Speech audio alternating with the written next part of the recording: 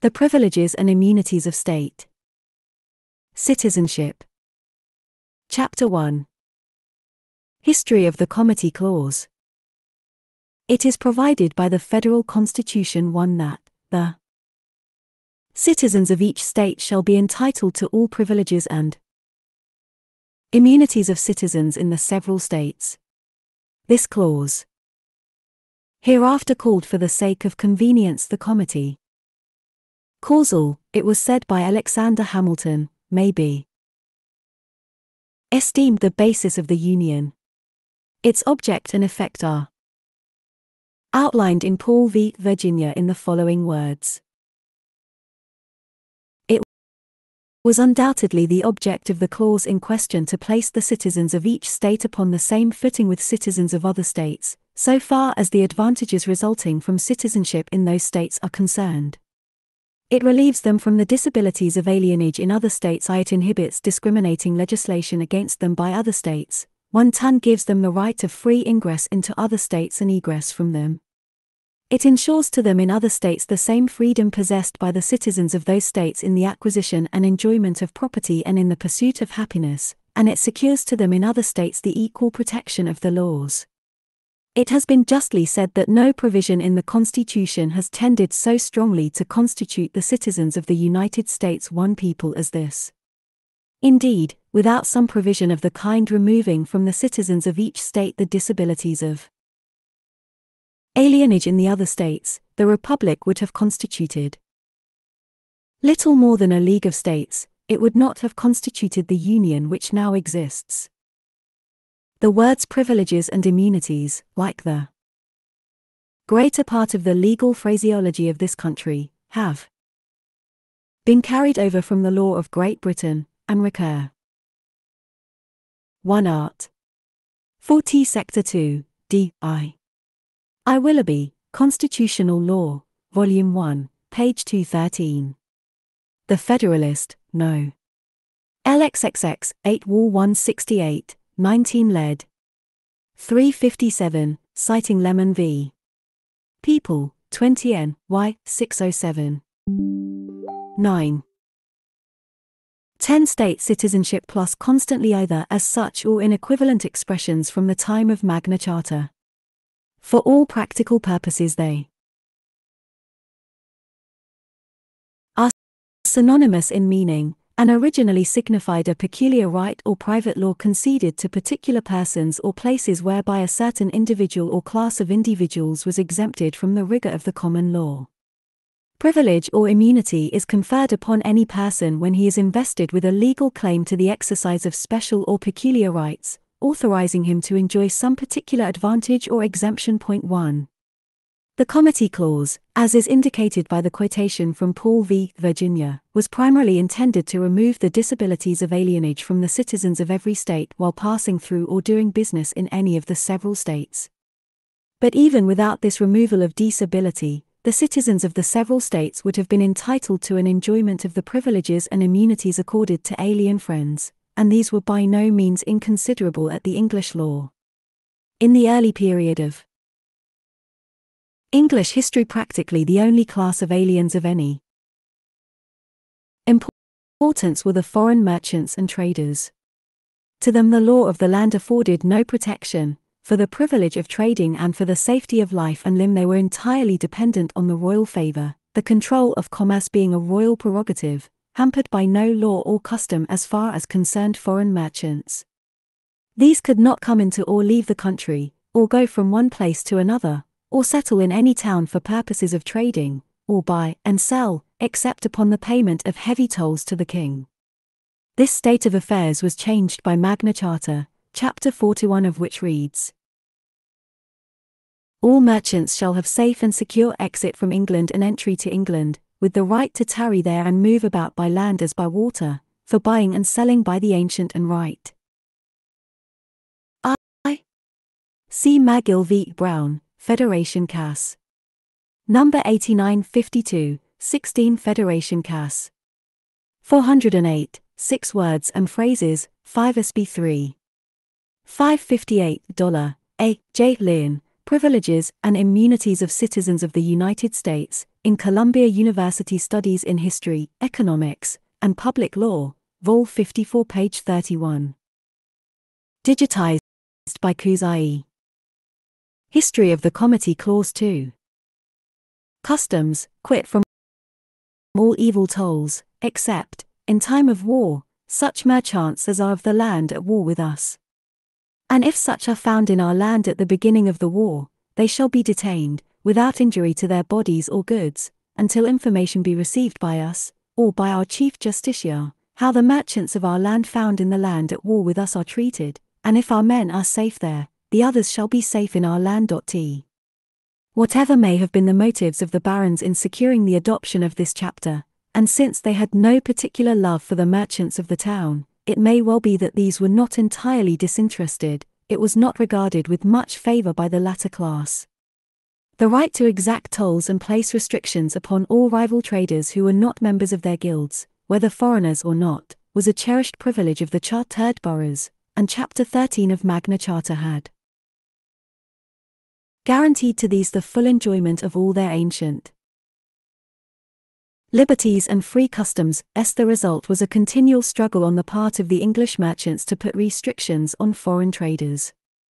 The latter, however, enjoyed the royal favor, and by the Charta Mercatoria of 1303 the provisions of Magna Charta in this respect became a reality, various privileges and exemptions being conferred in order to offset increased rates of duty.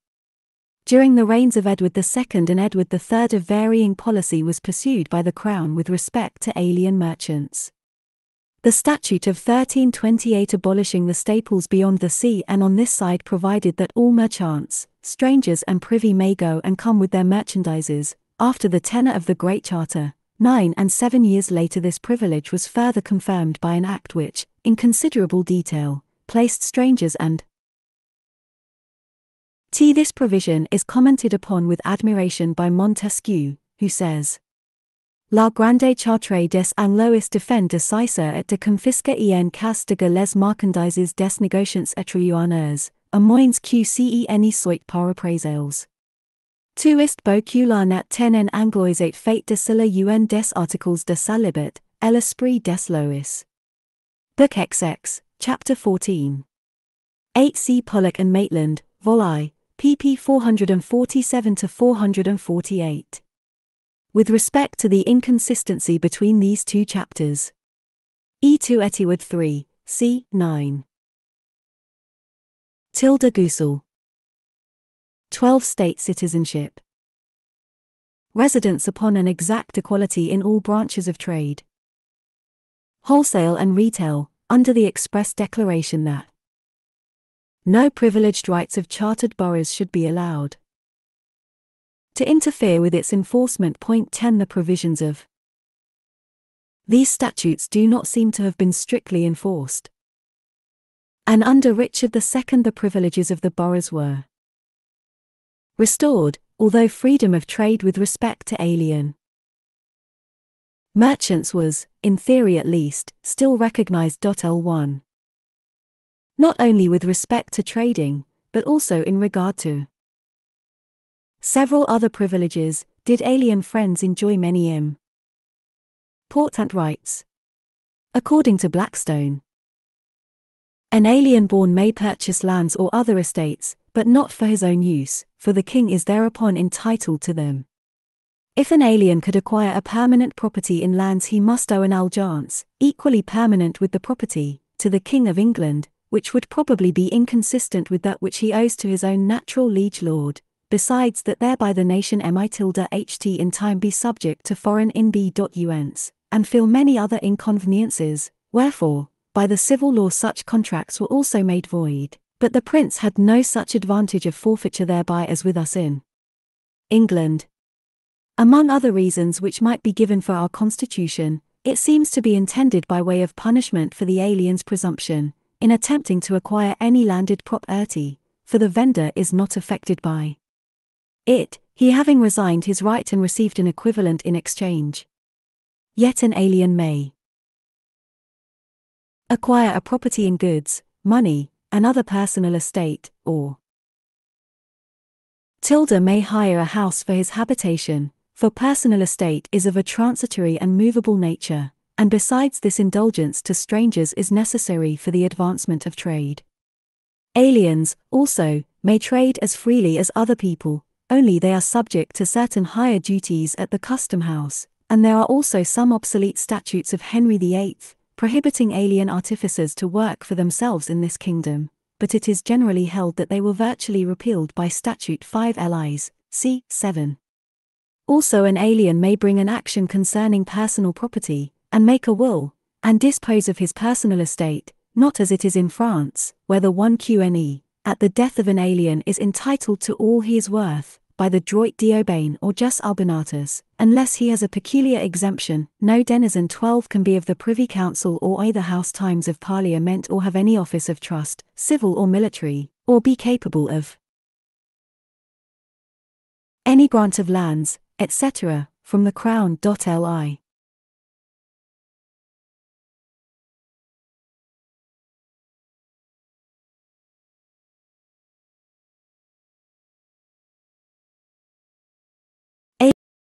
Aliens also had no inheritable blood and were incapable of taking or transmitting property by descent. 16 It may thus be seen that, independently of any constitutional provision, the citizens of the 13 original states were entitled to the enjoyment of a considerable class of privileges upon removal from their own to another state. There was, on the other hand, much room for discrimination as well, and the jealousy which existed between the states, coupled with the fact that each of these were now fully capable of changing the rules of the English common and statute law to suit its own purposes, left no guarantee as to the length of time during which the citizens of the several states would be capable of enjoying even such privileges as were accorded to alien friends. Moreover, it was generally felt that Americans should be regarded as more closely related to one another than to citizens of foreign countries, and that something more than an alien status was needed if the inhabitants of the several states were to constitute one people. It was with this idea of securing a stronger bond than had previously existed between the states that the fourth article of the Articles of Confederation was adopted. This, the immediate precursor of the Comity Clause, reads: "The better to secure and perpetuate mutual friendship and intercourse among the people of the different states in this union, the free inhabitants of each of these states, uppers, vagabonds, and fugitives from justice excepted, shall be entitled to all the privileges and immunities of free citizens in the several states, and the people of each state shall have free ingress and egress to and from any other state, and shall enjoy therein all the privileges of trade and commerce, subject to the same duties, impositions, and restrictions as the inhabitants thereof respectively, provided that such restrictions shall not extend so far as to prevent the removal of property imported into any state to any other state of which the owner is an inhabitant, and provided also that no imposition, duty, or restriction shall be laid by any state on the property of the United States, or either of them." Madison says, Lee. There is a confusion of language here which is remarkable. Y 16 Blackstone, Commentaries, Vol. 2, page 24. 111 The Federalist, No. XLII. By Google. 14 State Citizenship. The terms free inhabitants are used in one part of the article, free citizen in another, and people in another, or what was meant by superadding to all privileges and immunities of free citizens. All the privileges of trade and commerce cannot easily be determined. It seems to be a construction scarcely avoidable, however, that those who come under the denomination of free inhabitants of a state, although not citizens of such state, are entitled, in every other state, to all the privileges of free citizens of the latter, that is, to greater privileges than they may be entitled to in their own state, so that it may be in the power of a particular state, or rather every state is laid under a necessity, not only to confer the rights of citizenship in other states upon any whom it may admit to such rights within itself, but upon any whom it may allow to become inhabitants within its jurisdiction. 18. This article was proposed in its final shape on November 13, 1777, and adopted by the Continental Congress. In spite of its disconnected and loose structure, it must have been regarded as satisfactory, for the only amendments proposed were of little importance. On June 22, 1778, the delegates from Maryland proposed that the word paupus be omitted, and the words that one state shall not be burthened with the maintenance of the poor who may remove into it from any of the others in the Union, added. On June 25, 1778, the delegates from South Carolina moved to insert the word white between the words free inhabitants, so that the privileges and immunities granted should be definitely secured to the white race only. They also suggested certain other verbal changes. A similar proposal was embodied in the Order of Ratification of Georgia, in which it was suggested in addition that after the word vagabonds there should be inserted all persons who refuse to bear arms in defense of the state to which they belong, and all persons who have been or shall be attainted of high treason in any of the United States. None of these alterations was adopted. 1 foot I in the Journal of the Constitutional Convention. The present clause of the Constitution is credited with appearing, in the form in which it now reads, in the plan laid. 18 See also Story on the Constitution, Sector 1799. 1 foot 1 inch Journal of the Continental Congress, Volume 2, pp. 326. 598. Digitized by Kuzai IEJ. History of the Comity. Clause 15. Before the convention by Charles Pinckney of South Carolina, 18 and until the speech delivered in the House of Representatives on February 13, 1821, with respect to the admission of Missouri, he specifically laid claim to its authorship. 18 But in the Observations on the Plan of Government submitted to the Federal Convention in Philadelphia, on the 28th of May, 1787, by Mr. Charles Pinckney, printed by Francis Childs in October, 1787, the fourth article of the Articles of Confederation is recommended for adoption practically untouched. 20 And, in view of the historical doubt as to the identity of the so-called Pinckney draft printed in the Journal of the Convention with that actually submitted by Mr. Pinckney and afterward turned over to the Committee on Detail, it does not seem probable that Pinckney's claim can be sustained. However this may be, the clause as it now reads was submitted to the Convention by the Committee on Detail on August 6, 1787, as Article 14 of the proposed Constitution. The only alteration Tyon suggested was that some provision should be included in favor of property in slaves, but upon the question being put it was passed in the affirmative, South Carolina being the only state voting against it, and Georgia being divided. It was later placed in its present position in the Constitution by the Committee on Style. 21. 18 See Eliot's Debates, 2 DED, pp. 245, 249. 18 Annals of Congress, 16th Song, 2 D. Sess, p. IIJ 4. 20 M. Farrand, Records of the Federal Convention, Volume 3, p. So. 21 Farrand, Volume 1, pp. 173, 443, 577. Digitized by Kuzai.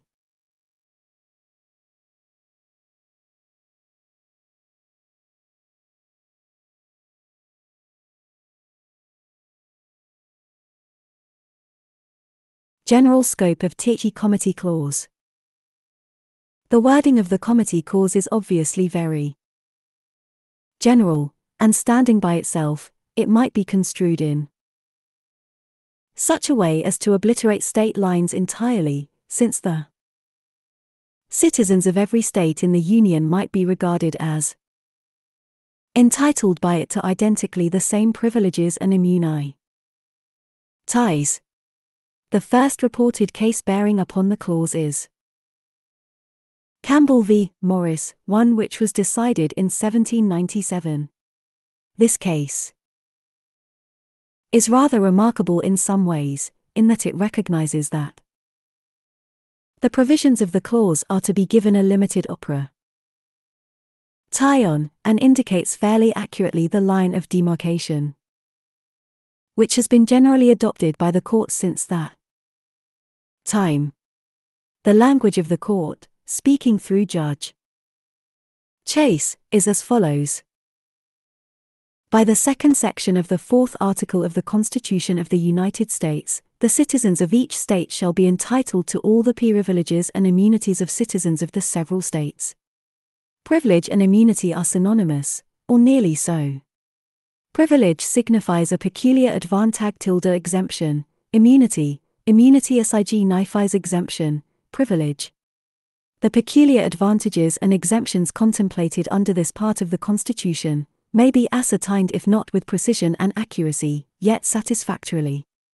By taking a retrospective view of our situation antecedent to the formation of the first general government, or the Confederation, in which the same clause is inserted f verbatim, j. One of the great objects must occur to every person, which was the enabling the citizens of the several states to acquire and hold real property in any of the states, and deemed necessary, as each state was a sovereign, independent state, and the states had confederated only for the purpose of general defense and security, and to promote the general welfare. It seems agreed, from the manner of expounding of the words immunities and privileges, by the counsel on both sides, that a particular and limited operation is to be given to these words, and not a full and comprehensive one. It is agreed it does not mean the right of election, the right of holding offices, the right of being. 13 Har. and McHen. MD, 535. This is obviously a misstatement. 16. Digitized by Kuzai. Tilde. 305, General Scope of the Committee Clause 17. Elected. The court are of opinion it means that the citizens of all the states shall have the peculiar advantages of acquiring and holding real as well as personal property, and that such property shall be protected and secured by the laws of the state in the same manner as the property of the citizens of the state is protected. It means, such property shall not be liable to any taxes or burdens which the property of the citizens is not subject to. It tilde. Also mean that as creditors, they shall be on the same footing with the state creditor, in the payment of the debts of a deceased debtor. It secures and protects personal rights. The latitude for difference in construing the comity clause is well exemplified by the peculiar interpretation put upon it by the Supreme Court Times of Tennessee in the case of Kincaid v. Francis, decided in ISN. The court there denied that the clause was intended to prevent discrimination. Tie on by a state in according privileges to its own citizens,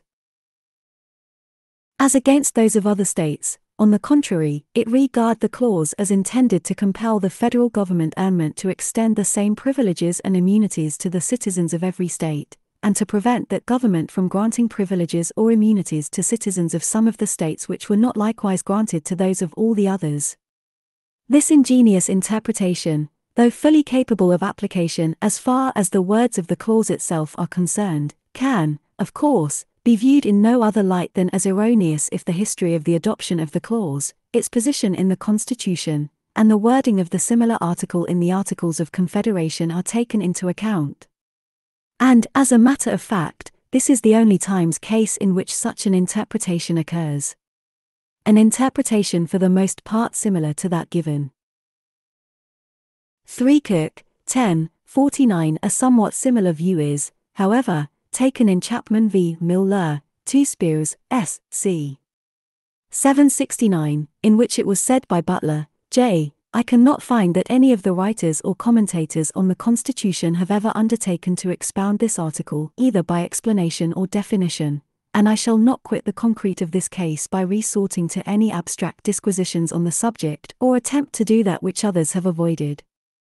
This much may be said on the subject with entire confidence, that it is not in the power of Congress to give privileges to citizens of one state over those of another, be any measure which it can constitutionally adopt, nor can it give to a state a power to do a thing which it could not do itself. A. G. Ouzell. 18 State Citizenship. In Campbell v. Morris, but going somewhat farther than the decision in that case, is afforded in Caulfield v. Coriel. L.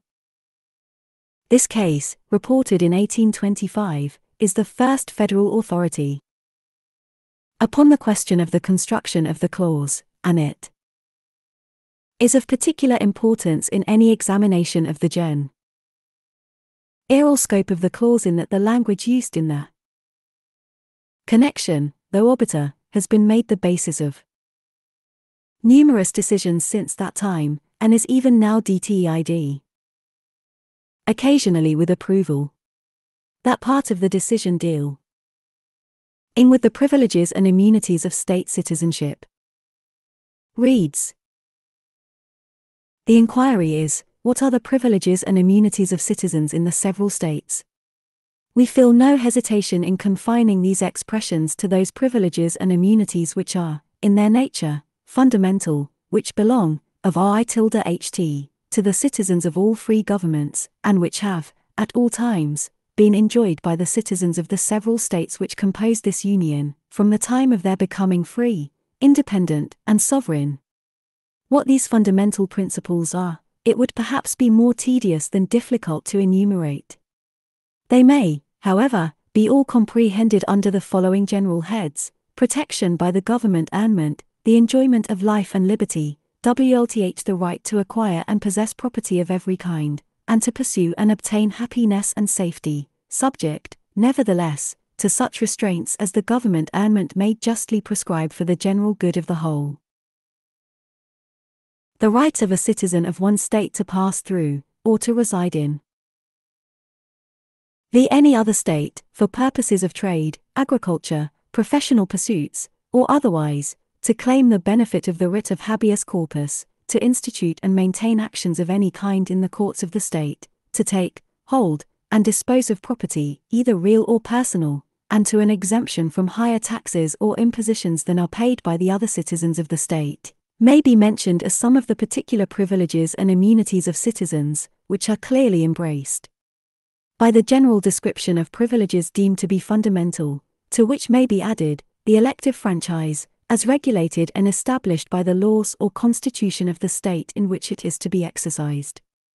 These and many others which might be mentioned are, strictly speaking, privileges and immunities, and the enjoyment of them by the citizens of each state, in every upper state, was manifestly calculated, to use the expressions of the preamble of the corresponding provision in the old Articles of Confederation, the better to secure and perpetuate mutual friendship and intercourse among the people of the different states of the Union.